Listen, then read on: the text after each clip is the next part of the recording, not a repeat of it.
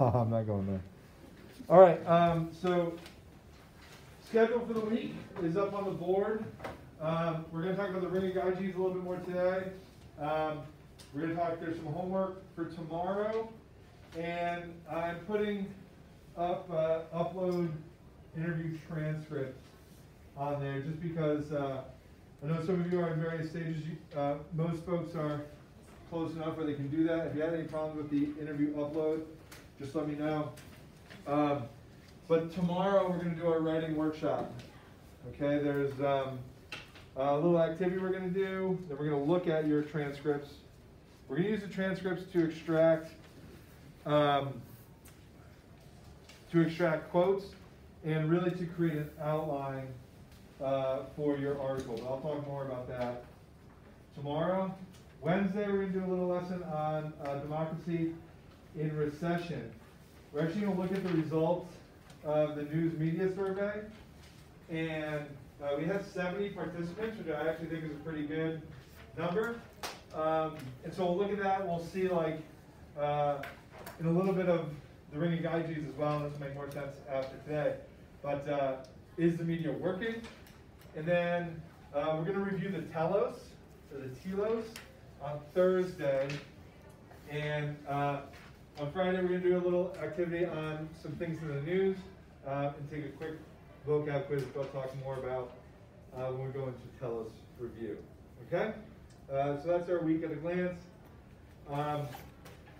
Today, we're going to begin that process of using vocab to talk about moral dilemmas. But here's what I got, okay? So we talked about this a little bit on Zoom last week. Well, we're going to have, there's two options, okay? We're going to partner up. We'll just go here, here, here, here, here, here. We'll do you three. Sound good? Okay?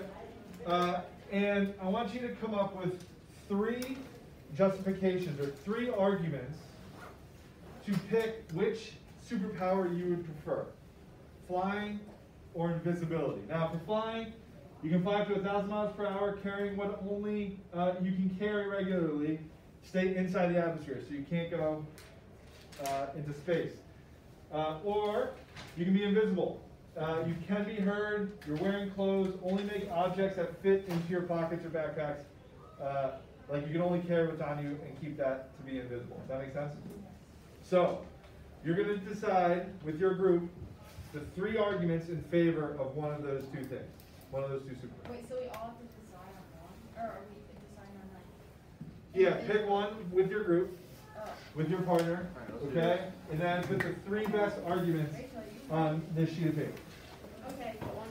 We're flying. We're flying. Yeah, we did a whole show.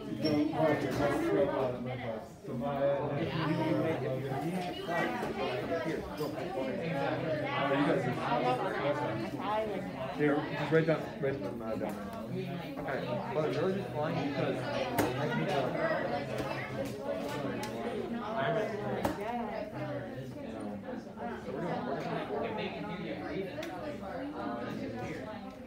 reason number 1, you can overcome your fear of heights.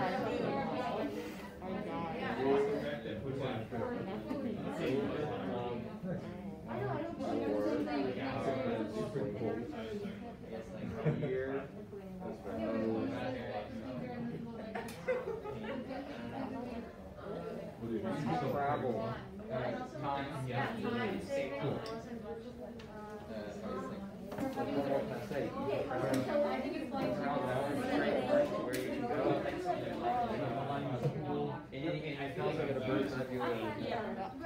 What's our Kevin, just do me a favor, write your 3 down here. I'm going to collect this. Alright, so write the 3 reasons why. what's our 0 to 1,000 time? Ooh, good question. Are you like a Porsche or are you like my Honda Insight? How quickly can we accelerate? Yeah. I'll leave that up to you. So like, healthfully, like if you accelerate now, So not like Superman. not gonna be good. Boom and go. You gotta pick up some speed. I don't know. Well, regardless, however you get to 1,000, you stay alive. That's the one. You're going at 1,000 miles per hour. Okay, let me get your attention really quick for just 10 seconds. just like 10 seconds here. It's not a big I'm deal. gonna collect. It's not a big deal. I'm gonna collect your 3 arguments in favor. I would do that. I'm gonna collect your 3 arguments in favor of whichever superpower you choose. I will do it randomly, okay? So there's no names, it's totally anonymous. And I will present some of the arguments for flying or invisibility. I want you to think of some counter arguments. Does that make sense? So write your 3 down. We'll talk about it as a group, but you're thinking of counter arguments after that. Cool. Take like another minute. Uh-oh. Think about it. Oh no. Like, you already know that. You need another sheet of paper? You do sheet of cards. Just you do that. Like, think about that. We'll say another minute. That's gonna be my 3rd reason. If you want to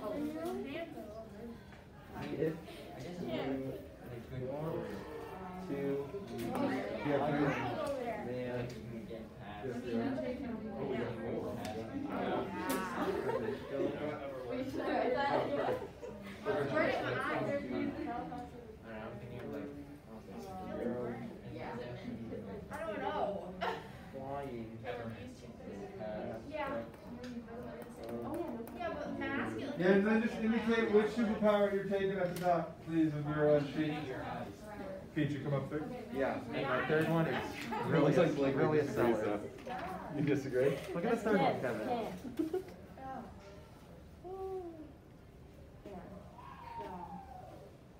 Whoa. All right, okay. Who wouldn't want to be Iron Man? What's that? You go up there? All right, try. About 30 seconds. Yeah.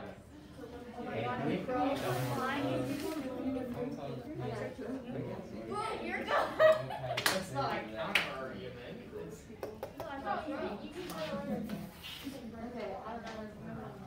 What? With flying or invisibility? Well, like, that's really more. That's your game.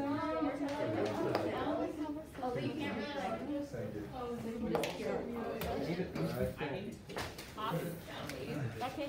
you. All right, as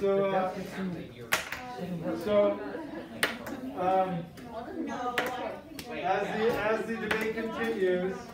Yeah, exactly. Fly up to it at 1,000 miles per hour, but invisible but can be heard. There's no. All right, so here's what I want, and now we're gonna have like a classroom discussion. Just raise your hand, some order here, okay?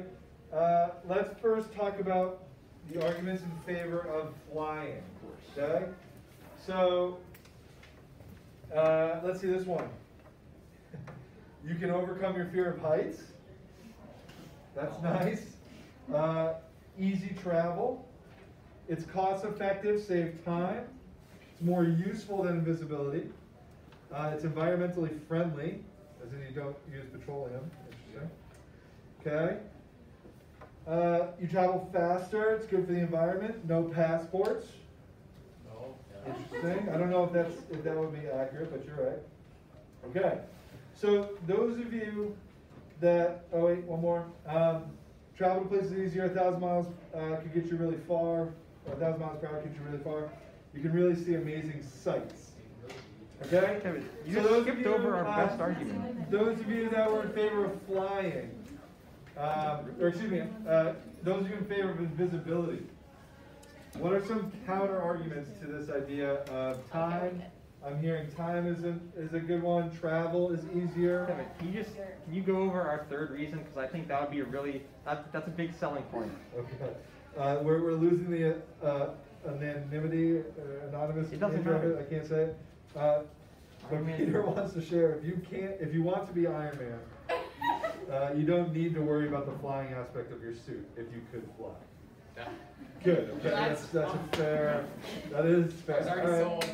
So a couple groups thought it was invisible. They'd rather be invisible.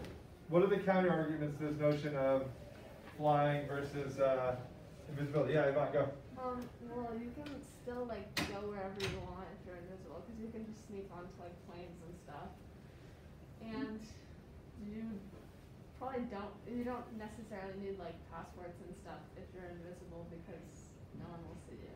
Yeah, it's interesting. So nobody would see you. That's a big one. I actually think the passports would still be in play, right? Because you're still traveling, like you're still like landing in the board, but nobody actually sees you go there. That might be a thing. So I saw Logan, then we'll go Caitlin and Rachel. Logan. For both the traveling part and the Ironman part, what if it's too heavy for you to carry?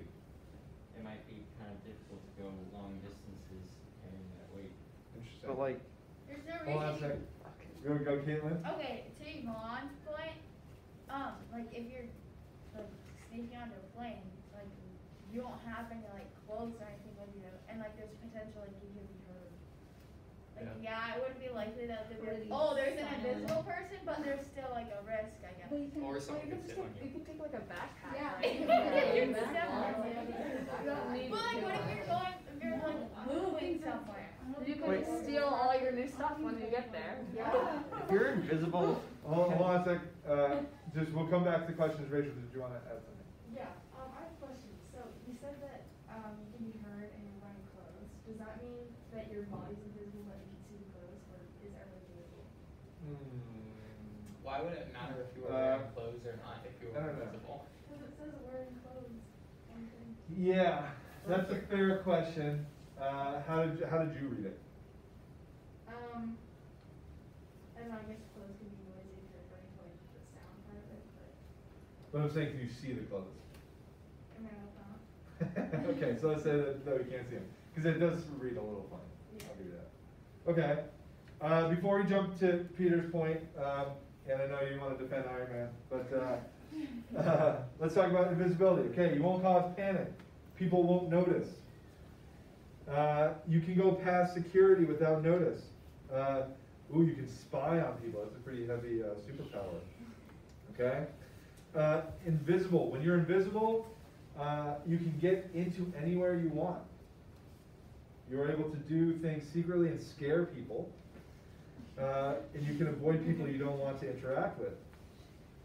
Maybe like English teacher. Yeah, Okay. yeah. Bro, like the thing I'm like, saying, like you could spy on people, like if you're spying on people for like your benefit, like you you could like you could get hurt from it. Like if you find something out that you didn't want to find out, like you could get hurt from it. Like I don't know, you could like hurt yourself. Interesting. Just real quick to add to the arguments, there's a couple more things that came from invisibility. It's easier to steal things. You can throw things at clueless people. Or eavesdrop, but that's what Caitlin's argument is saying that like if you eavesdrop, you may not hear the things that you want to hear. Interesting. I don't think that has anything to do with being invisible though. Like you can still eavesdrop Okay. as a Sure. Flying visible birds. there to people. Hold on a second, we'll go north and about south. their house. You could do good things with your spine. Like you could like work for like investigator. How do you do that? Good. So hold on a second. Now, You become invisible and then you reappear. so do you you can read do. here? Yeah, hold on. Just to be clear, sorry, I'm confused more than anybody. You said you can do good with invisibility or with flying. With invisibility. Okay. Good. Cool. Kiana, what are you at? I was thinking with like invisibility, you can hear like people if you're there for like eavesdropping, people wouldn't talk about you. So like you can hear things that people talk of, like if people talk behind your back. Okay. Yeah, and for things sure. like that. Interesting point. Maya, did you ever hear that? Yeah, the part that you can like get anywhere wouldn't really work because you can't exactly walk through walls and also people notice you open the door. I think that's the problem with Harry Potter, right? Yeah, that's like opening doors creaking and things like that. So the noisy part would be good. They Or just think it's a ghost. is a thing. Say it again. They think it's a ghost. They think it's a ghost. Yeah. Ooh. Just, Yeah. Okay. Go.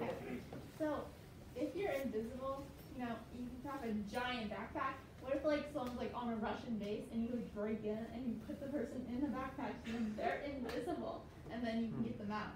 That, you know, Wait, that's I- good. Always the Russians, right? Interesting. Interesting scenario. Okay.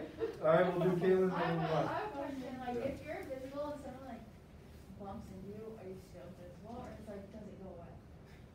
Oh, Does it go away? it's a fair question. I was thinking of like Harry Potter, the cloak, invisibility cloak. So like, if somebody bumped into Harry Potter, you feel it, but you're still wearing a cloak. And you'd be like, wait, what's going on? Okay, so I want to, just in the interest of time actually, there's a podcast that I want to, let's listen to. Okay, it's called This American Life. And maybe you've heard of it, okay? One of the sections is about Invisible Man versus Hawkman, okay? And it's by John Hodgman, who's a comedian you may have heard of. Okay, and he goes around, he interviews people in New York City. There's some topics where they talk about this, but which is better, the power of flight or the power of invisibility? He finds the answer to tell you about what kind of person you are, okay? Let's see. You know what, in the interest of time, I'm going to move on because you all had a good discussion on this, okay? So, question. Regardless of which side you picked, what would you do with your superpower? Travel. Use it to go places. That was kind of uniform, right? Whether you're visible or flying, you travel. What else? Get people out of evil Russian. You would sneak people out of evil Russian prisons or nuclear power plants. Yeah, like okay, good. that's a noble cause for sure. Anybody else?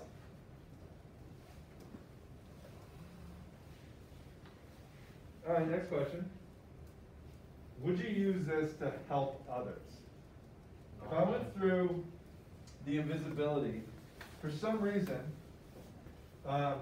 it jumps to sort of thievery.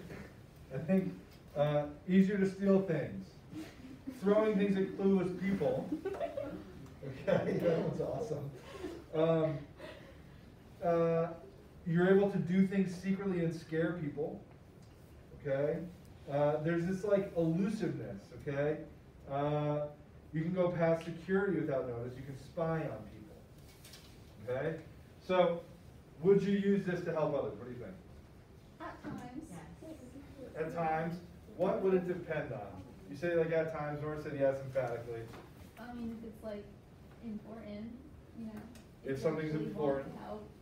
Okay, interesting. Yeah, go on. Are you the only, like, can you, like, carry someone and they're also invisible? You gotta sneak them into your man's in the backpack. backpack? Or can you just, like, carry them? Again, Harry Potter sneaks people through with his invisibility cloak, so let's say yes. How does that change your answer? Well, you could help people alive. So you'd like to maybe share your superpower. Yeah. Okay, but let's, okay, that's interesting. Nora, why'd you say yes? You would help it could others. be part of your like career, being a detective and being invisible and hearing people talk about things. Interesting. Okay. Okay. Cool. Who would use it to get away with things? This goes to invisibility or flying. Caitlin apparently would. Right? Well, like, what do you mean, like things, like bad things, or like anything? Anything, right? Then yeah, wouldn't everybody? Ah, I mean, everybody. We're going to come back to that idea. Like, Someone floating doesn't really get away with it. But Yeah. floating at Like- 1,000 miles per hour, they do. technically, like, What if like a illegal travel is like crossing the borders without like going through inspection and stuff like that. So Like you could do that's that. kind of getting away with something if you're just gonna go like fly to another country. Okay. Yeah. Caitlin, what were you saying? Nothing. It's not. Okay. Like, things at people, is that like bad? That's funny, that's not bad. Yeah, I feel like that's, Well, as I long as mean- it's like for fun. if you throw one of those paper polygons, yeah, tissue, Cal, easy. Oh. Easy, You're Cal. not invisible. Okay. Right? That's different than this or, I mean, or worse, right? Or worse. We can, you know, talk about the scale of that, right? What else? Anybody else have any comments on that?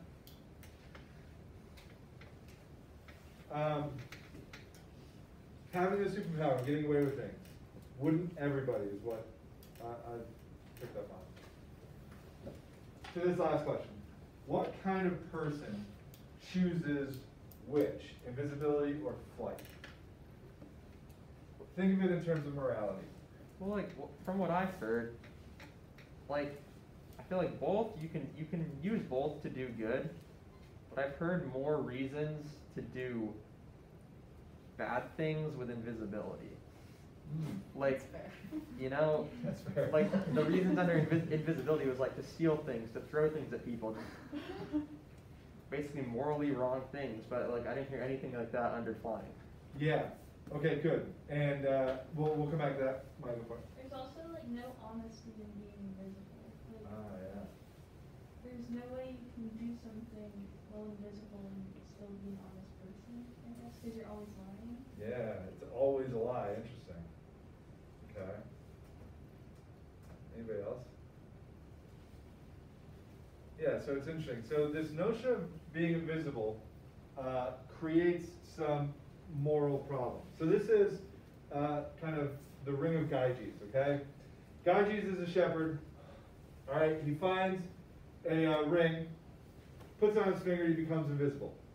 The story goes, he seduces the queen and takes over the crown, becomes king. Okay? By using this invisibility. How do you Right? seduce someone invisible? I don't know. I don't know. Okay? But here's the thing, it's a thought experiment. Okay? We did the trains, the trolleys and things like that. And all that is a thought experiment. But this is no different. If given the power of invisibility, would you do what is right? Probably seducing somebody to commit adultery would not be the case. What's her name? Violet. Violet, right? She does good. Okay. Harry Potter does a little bit of both, right? He gets in like good trouble. You might say, although I don't mean to compare him to John Lewis, but and that's the Lord of the Rings. Never seen the movie. Don't really care. Okay. This thought experiment was created by Plato. All right, maybe a dude you've heard of before. Essentially, what it says is, if we were shielded from all the consequences of our actions, how would we act? And this is that question of, would we do something morally wrong? Would we be lying? Are these things inherently bad? Okay? Is the only reason that we don't do bad things fear of getting caught, judged by society? So, what's keeping you from doing the lying or the stealing or the throwing things at people without being caught? It's morally wrong. Okay, so that's keeping you from doing it. I mean, respectfully, Cal just picked up a tissue box and threw it at Nora. Yeah. Whoa. Okay, that's like him. Like that's I don't know. That's that expected. sounds wrong, but like. You're making all sorts of friends. I don't know. It depends on the person, I guess. Yep. Okay. So it depends on the person. Yeah, Caroline. I think I just feel guilty about it after. Like I wouldn't feel right. I don't feel that guilty. You don't care. Okay. So there's this guilt. What's driving the guilt? Your conscience.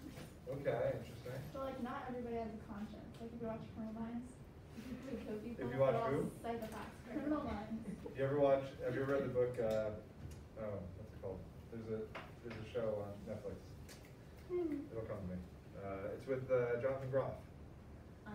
It's about serial killers. Sorry, I just lost it. Okay, but yeah, so let me ask you this.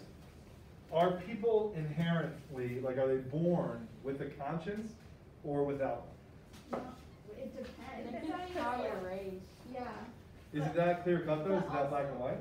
There's literally like medical conditions where like people are just psychopaths. They don't feel Yeah, anything. yes. Psychopathy, right? Like you're born a psychopath, but are you born that way?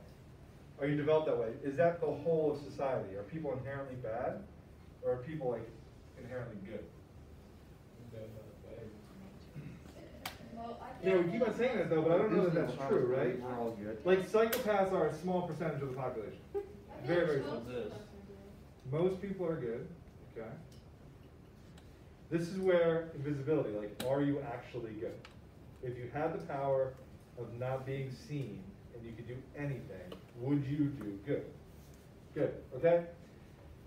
So Plato asks, is the only reason we do good because of who is watching and what they think about us?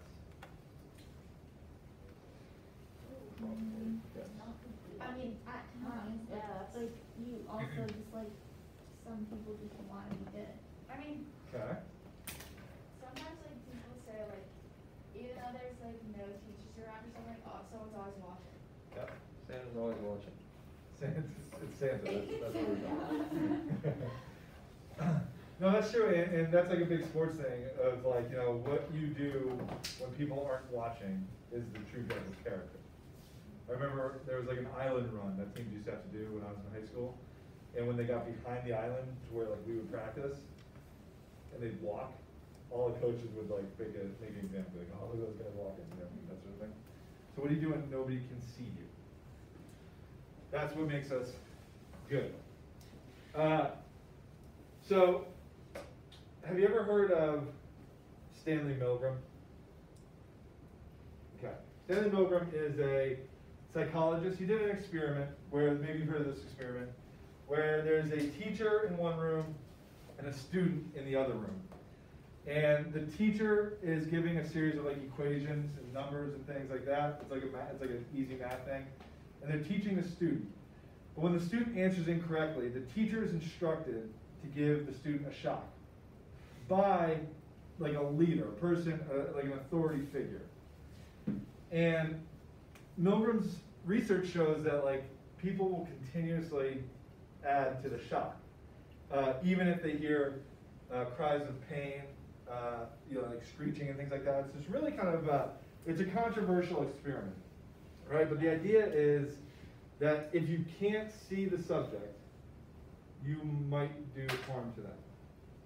And this invisibility is changing how you do it, okay? We are all inherently bad is what Plato says, all right? We're trying to act good because of the way society treats bad people. And we might try to be bad if we knew we could get away with it. We might throw a tissue box at somebody if we knew we could get away with it, right? And this is where government can step in, okay? So I am going to watch this YouTube video on Stanley Milgram, all right? And what would people do if they were... Businessmen and women, can I get any of them to steal £100,000 in what they believe is a genuine armed robbery? That's the show. This is the heist. Oops, sorry. So, a week ago, I arranged for them to take part in what they now think is a piece of unfilmed academic research at the university, and nothing to do with the show, supposedly looking into the effects of punishment on learning. And they believe now that this is part of their growth process. In fact, it was a reenactment of a powerful experiment conducted by Stanley Milgram in 1963 to look at how normal people can commit atrocious acts simply because they're following orders. Milgram's parents were Jewish refugees in World War II, and his pioneering work speaks volumes about the nature of responsibility. It's being filmed with covert cameras. Thank you. They're introduced to an actor pretending to be another participant. You didn't come from the same room. We don't actually know how punishment affects learning. After a brief introduction, our subjects are tricked into thinking they've chosen their role as teachers in the experiment. And if you just tell me what your positions are. Learner, teacher. Our subjects observe the learner being instructed by the scientist, who is just another actor. This electrode is connected to a generator in the second room. Okay, teacher. Okay. Just make sure that we have a good contact with the skin so it doesn't cause any restraint. Mine's okay? That's okay. Yeah, you just place these straps around your arms just to avoid any excess movement. Those aren't too tight. No, that's okay. The teacher will read out some word pairs to you. Blue. The learner is told he's going to be asked a series of memory questions by the teacher. He will have to remember word pairs and then correctly remember them when offered multiple choices. If the answer is incorrect, you will receive an electric shock. The teacher is then taken next door and shown the generator, which ranges from 15 volts all the way up to a lethal 450 volts. The domestic electricity supply in the UK is, of course, 240 volts. Our teachers are given the list of questions and told to increase the voltage each time the learner gets a question wrong. They are then given an example of a low voltage shock. And try and estimate in volts the amount of shock you feel you're getting. Okay. Oh, shit. Do you know how much that was? 75. It was actually 45. Oh my god. Teacher again. Shoe, horn, steam. The point of this test is to see whether the teachers, our subjects, will call a stop to the experiment or continue to the point where they are administering seemingly lethal electric shocks to the victim simply because the scientist is telling them to. That's correct. According to plan, our accomplice provided many wrong answers. Each protest was coordinated to a particular shock voltage on the generator, and his responses were played via a CD. That's wrong, 150 volts. The correct answer is Captain Shoe. Cup. That's wrong. 225 volts.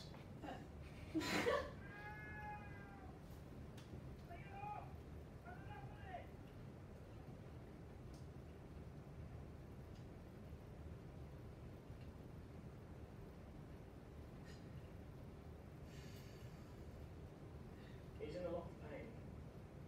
Continue, please. But he's not comfortable. We must continue to explain. Well, the learner likes to know what he has to go on until he's learned the words correctly. Okay.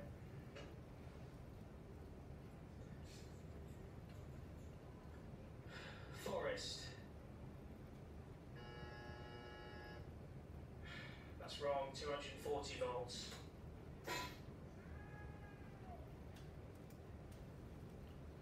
Are you sure it's not causing any lasting damage? He sounds like he's in a lot of pain. Learner shots might be painful, they're not harmful. What does that mean though? They're not harmful. Sorry, I'm not getting you. When you say that they might be painful but not harmful, It causes no long-term damage. because does that mean that it doesn't leave any scars? It causes no damage. That seems very cold and calculated to me. This doesn't seem like very. Anyway, golden.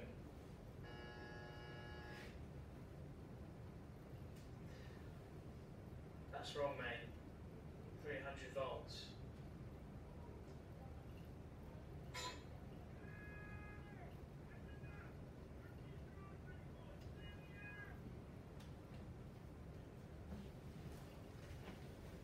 Staple.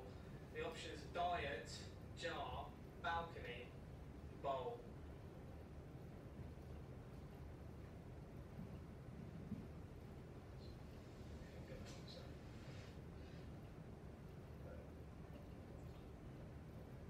If the learner doesn't answer in a reasonable time, say 4 to 5 seconds, then you have to treat the answer as wrong and follow that procedure.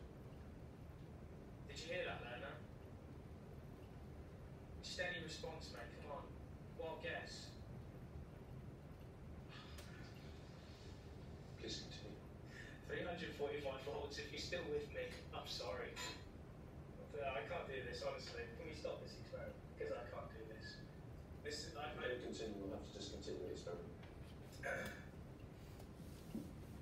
Yeah, okay, fine. That's fine. I'm not going to do this. Incorrect. 405 volts.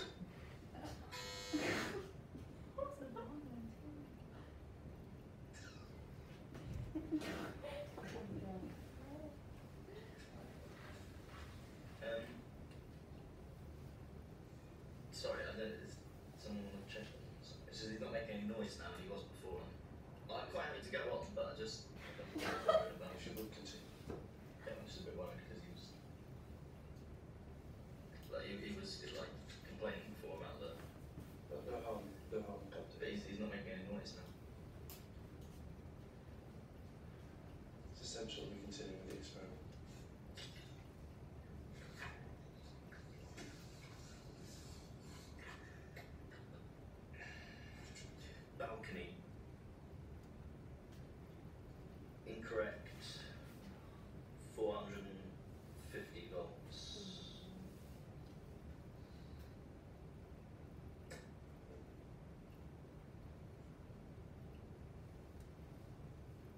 promise, it's not, it won't, Please continue. it hurts, but it's, because it's like, it says they have dangerous solution.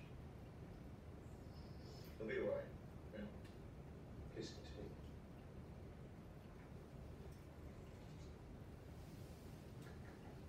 I think just continue the experiment now. All of the subjects were told the true nature of the experiment was to see how they would respond to authority, and that it would eventually form part of this show. It is okay.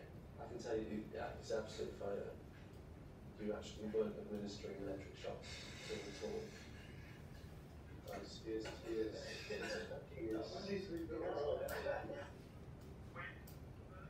In the original Milgram experiment, psychologists were asked to predict how many people would continue to the point that they were administering the highest shock on the board. Their prediction was 1/10 of 1%. They were wrong. The results of our experiment were almost identical to the original. Over 50% of participants continued up to 450 volts. The majority of people will administer lethal electric shocks just because a guy in a white coat is telling them to. 450 volts. 450 volts. 450 volts. 450. So on to the results of the Milgram experiment. I've now chosen my 4 subjects that will go towards the heist. So, going back here and seeing that information, have you seen that before? No? Okay. It's a classic psychological study. So you'll probably see it again. But are those bad people who are, without knowing it, issuing like 250 volts or shock, whatever the measurement is, more than a household would receive to one individual? Does that make them, are they bad? I wouldn't say that they're bad because they're like doing what they're told to. But Okay. like, I don't know. Okay. So they're being what they're told to, right? So they're being what they're told to. So they only act good because society would tell them that like somebody was telling them to do that. And it works both ways, right? Like it works, if somebody had said do good or stop, they would have stopped. Interesting. Does anybody agree with Plato? That we're all inherently bad though, and we need somebody on the outside telling us what to do is good?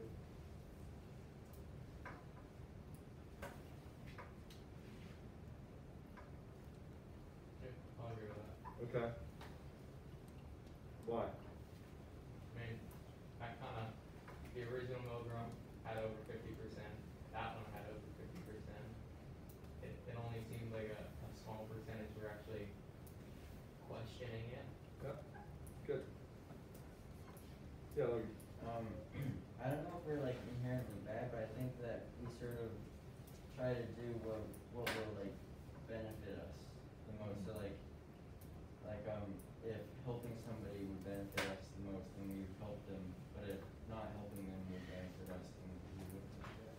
so maybe instead of saying they're inherently bad, but we're inherently selfish, maybe it would be a better way to do it. Yeah, maybe. But then there's also this like sort of like glimmer of utilitarian, right? Like if helping others helps us, then we would still do that. But it's still, just real quick, Kaden, it's still this outside external force that's telling you to do good, right? Like if you're helping others and that helps you, it's still this like this outside pressure. I agree with what Logan said, but like to add on to the point, like half the things that we do, like we follow the rules, which means we're good, but we do it because like people enforce the rules and people told us to do it. So like we all have like our own personalities and our own choices, but like when we're good, it's because people are like telling us to. Like we grow up like learning you have to follow the rules. Yeah. Now, were you gonna say something? Well, I guess, like there's things like the purge that like, I guess are experiments, like really not, but like in that, like people do bad things, you know? Like, cause there are no rules, like there are no rules so people do bad things. Yeah. So as soon as we're given that invisibility or that ability to do whatever we want, people choose to do bad. This might be a challenge to like a libertarian idea though, right?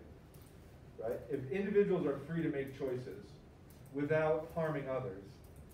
This conflicts saying that we need a government, we need an outside force to step up and enforce these laws and say, no, you can't go on a purge, or you can't, just do whatever you want. You actually have to think of others. You actually have to do these things. Does anybody agree with that? Does anybody think anybody want to defend against that, like the libertarian model versus what Plato's saying?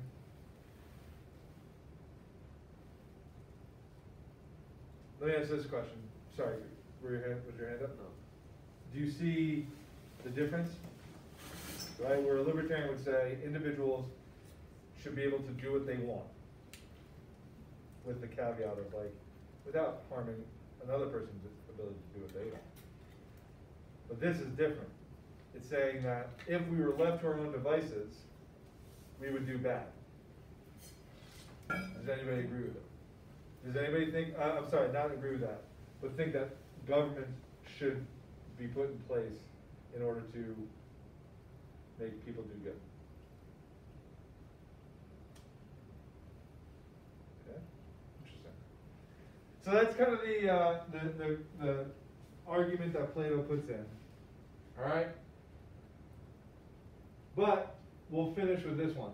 This is my favorite experience.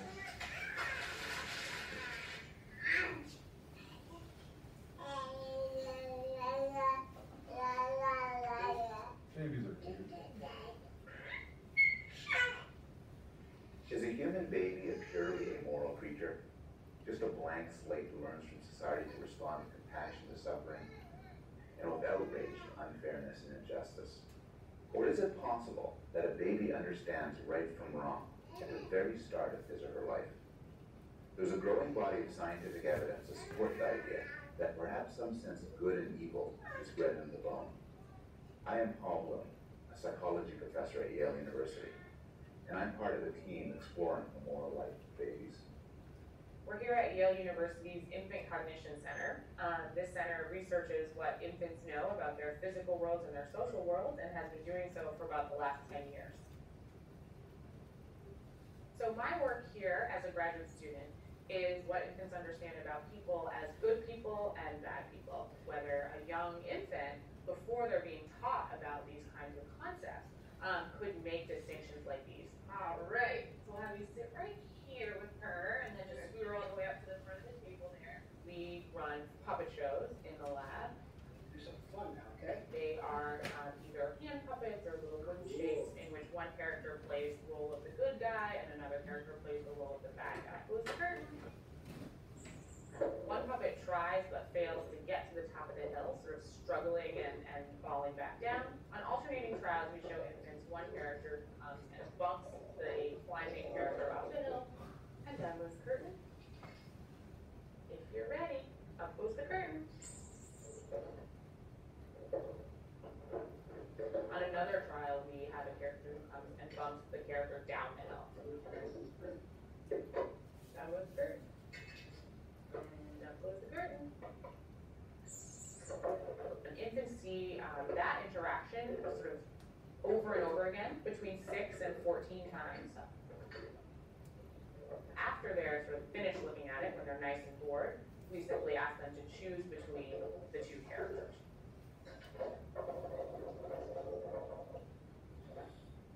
All right, great. So we are all done with that part. We're just going to have her choose between the puppets now. That one. All right, good job. That was the helpful guy, wasn't it? But astonishingly, really, we are finding that upwards of 80% of babies are choosing the character who was helpful over the character who was unhelpful. All right, gorgeous. Thank you. And in another of our tests is a character who has a ball, and he plays with his ball sort of happily, and then he drops his ball to one side of the stage or another. At the back of the stage, there are two characters, one of whom runs up when the ball goes over near him, grabs the ball, and gives the ball back to the character who dropped it. On the other hand, the character on the other side of the stage runs up, he grabs the ball and runs off stage with it. So we are just gonna have her choose between the puppets now. That guy? Okay. All right, that was the nice guy. I heard about the concept and I thought it was a really neat idea. We just like to participate in baby science. The girls really enjoy it. It's a lot of fun. To improve our chances of becoming better parents. In another scenario, we show infant the character who tries but fails to open a box. Okay, gorgeous one, up goes the curtain. One character comes and helps him open the box after he struggles. And down goes the curtain. Goes the curtain. Another character comes and jumps down on top of the box, preventing him from doing so. Okay, great. Now we're just gonna have her choose between the puppets.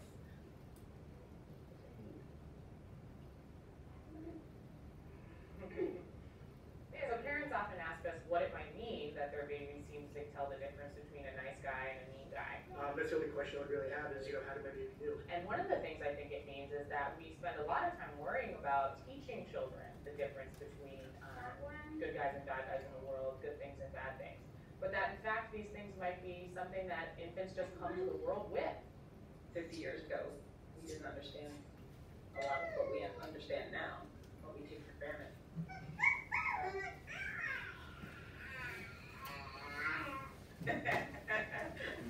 All right. Clearly, I like babies more than everybody else. So what do you think? Are we born bad?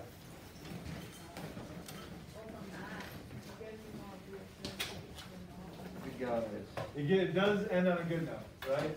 More reassurance that we are not all bad. Or that maybe it's a learned behavior, right? Okay, so if you go to Canvas, there is an assignment due, I believe it's for tomorrow, but we're not going to work on it in class, so it is there's 3 questions in regard to this discussion, okay?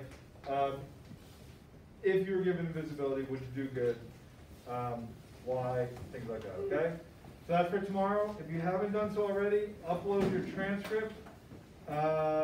We will do the writing workshop, and we'll go from there. Awesome. Cool. Thank you. Thanks, Kevin. Thank you. How'd it go, Pete? It went great. The director's cut is all right?